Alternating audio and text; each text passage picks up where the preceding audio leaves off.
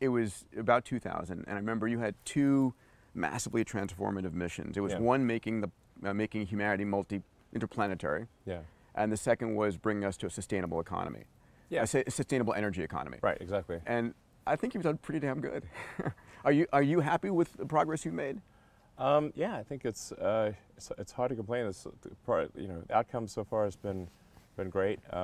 Although obviously, we've not yet sent anyone to Mars, and hopefully will in the future. And in fact, just a few days ago, or late last week, I guess, NASA awarded SpaceX the contract. Awesome. $2.9 billion for the next lunar lander. Yeah. So a SpaceX craft will be the next craft to put humans on the moon. I believe the first human will be a woman actually this time. Yes.